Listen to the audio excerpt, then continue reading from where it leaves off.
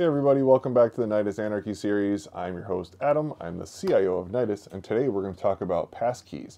What are they, and are they actually going to replace passwords?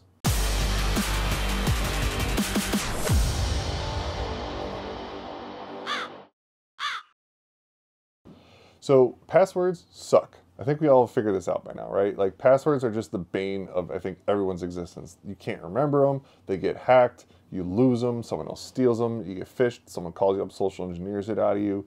Forgot passwords, OTP, MFA, all this fun stuff, and it's just a pain in the butt. Everyone knows that if you have to deal with a password, it's going to be a problem at some point, and we're trying to move away from that. I mean, I've been touting forever about decentralized ID, self-sovereign ID, and what that means is, you hold your identity and you just prove to someone else that you are without having to give them a password.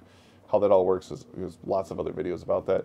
But let's talk about passkeys, because passkeys, in my opinion, is kind of the interim step to decentralized auth, which to me is the final goal. So passkeys work with tech that we already know, we already use all the time, using public-private keys. So if you're familiar with the public-private key pairs, it's pretty simple, right? So you generate a public-private key. So one is a public key, and the public key has a private key. The private key, you keep private, you don't tell anyone, you store that away. The public key, you can give to everybody. So when you're using a passkey, what'll happen is, let's say you go to google.com. So you go to google.com, and you're gonna log in with a passkey. Now what'll happen is, your browser or computer or phone or whatever will generate a passkey. And what it's doing is it's generating a public and private key. It's gonna store them in a local database or a key store, and then it's going to give that public key to the application. So Google in this thing, or Gmail, let's just say, right? So now what happens is Gmail will store the public key there, which is totally fine. You can advertise your public key on a billboard if you want. It'll have no negative security consequences, well, none, but for the most part, it really won't have any security negative impacts for you. The private key is where it's at. That's the part you don't want to share. So what happens is when you say, hey, I want to sign into Gmail, the next time, it'll say, okay, here's a message you need to sign with your private key. So it gives you like a nonsense string, text, paragraph, something. You take that private key and then you encrypt it, whatever the nonsense that they give you, and you send that result back to the website. Now they can use a different algorithm to verify that that public key that they have on file actually signed that message. So through cryptographic proof, they can prove that you have the private key without actually having to give them the private key. That's the important part.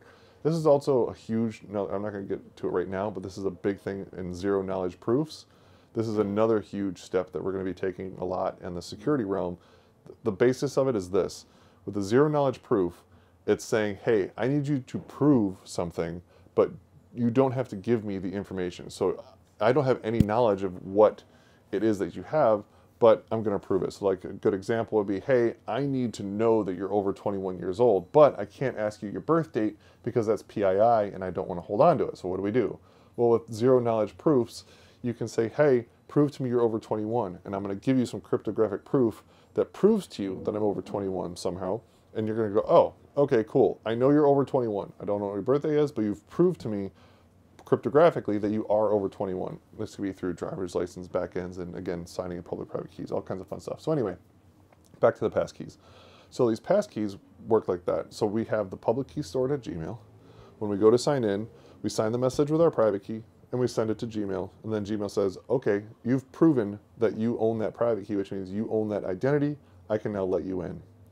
And this is also how Web3 wallets work, right? And it's public-private key pair, and then you're signing these nonces to allow access into whatever it is that you're trying to get into. So passkeys are nice because they let you do decentralized auth in a way because you own your own identity. The only downside is, for me, is that with passkeys is that you're generating a unique passkey for every single login for every single site. So that means if you log into 100 different websites, you're going to have 100 different passkeys, which means you're going to have 100 different private keys that you need to manage. Now, if you're a normal user, it's probably not the end of the world and not that big of a deal. If anything, it's probably a step up, and it's quite nice in the sense that your phone or your MacBook or your whatever laptop you have, it will manage that all for you. The browser may even do it, like kind of like a password manager. It will do it all under the scenes. So it's not like you have to remember these things. And a passkey is a crazy long string of letters and numbers in cases you'll never remember it, right? So you don't have to worry about it getting phished, which is great too. No one's going to call you up and say, hey, I need you to read me your private key. I think most people wouldn't even be able to figure out how to find the private key to let alone read it to them. So in that sense, a lot safer. But like I was saying, the downside is that you have to have one per website. You can't use one for all your websites or a series of websites. And that's kind of, I think, where the full decentralized model comes from.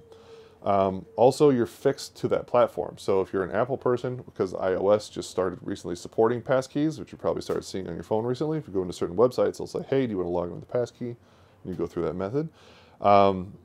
It's nice that it manages it all for you, but if all of a sudden I'm without my phone or I'm without my MacBook and I'm on someone else's computer or I'm flying somewhere and I'm just out and about and I need to log in somewhere and do something, well, without that passkey, I can't log in. Most websites are smart enough to have a fallback of either OTP where you can log in, text your phone, but again, don't have your phone, kind of screwed, or a username and password. But in that sense, it's the least common denominator. So it's nice and efficient for me to use a passkey. But if you're still storing a password, then that breach is still possible. Meaning if they're breached and their data sets ripped out, all that stuff could be sold on the dark web, my password could be found out and then used everywhere. So even if you have all these really cool, crazy authentication steps that are super secure, it always comes down to the weakest link. So if you're still using a username and password as a failsafe, that's still the weakest link. So the passkey is kind of irrelevant other than efficiency for the user. So when it comes to security, it would have to be mandated this is the only way. But then you have to have your phone, has to be the latest iOS, has to be, a computer that supports it with keychain management and all that kind of fun stuff. Now this is where decentralized auth I think wins, because with truly decentralized auth, you can use whatever wallet you want. You can import and export those keys to different wallet managers. So I could have let's just say if I'm using my Ethereum wallets, I could use MetaMask as my favorite personally. I could dump it into a Coinbase wallet. I could use Phantom for all my Solana stuff.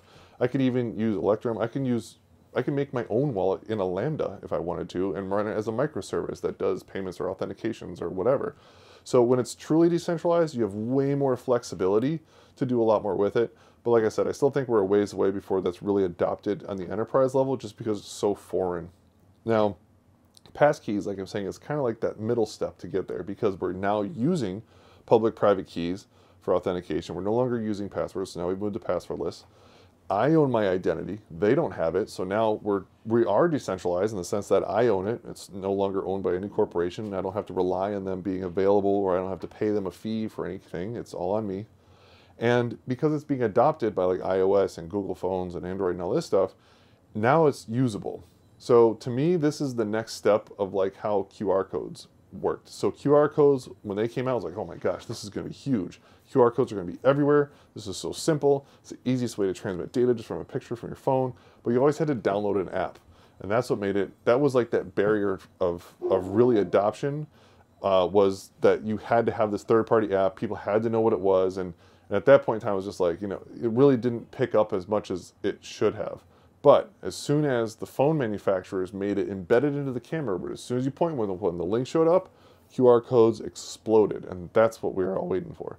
So I think passkeys are going to be something similar. So because it's just starting now, and because it's now available on the phone, we're going to see this being adopted a lot more, kind of like web authentication, where you can use Face ID to log in and things like that. We're going to see this take off. And because of that, we're going to see a lot more enterprise adoption. So in the enterprise world, we're going to see a lot more use cases of passkeys coming up. So when we're talking about federation tools or authentication providers, let's talk Okta, Ping Federate, and all these guys, next question is, do you support passkey authentication? And if they don't, it's going to be, ooh, why not, right? So I guarantee you they're already all over this if it's not already in there. And this will be tied into your phone just as easily as it is now, just to do any type of a biometric authentication with your phone. So I think this is great in the sense that it's moving us in the right direction towards truly decentralized authentication with full flexibility to actually own your keys.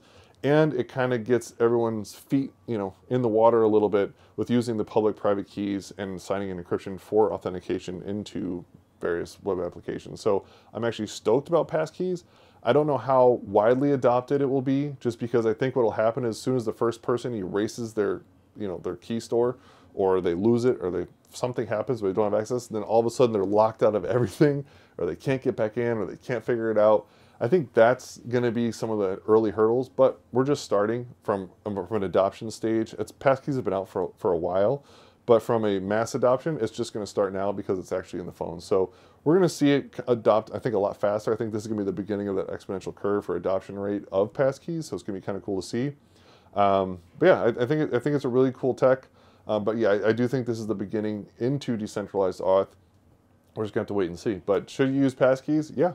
If it's something that's available to you, I would definitely make that as an option. If not, at least anything maybe as an MFA. So hey, you still have your username passwords because you have to for whatever reason, but you can use a passkey as an MFA, or skip over it altogether and just say, hey, you can log and use a passkey, but anything to get away from passwords, anything to just get us completely away from the entire horrible world of having to deal and manage with passwords, I think is going to be a bonus for everybody.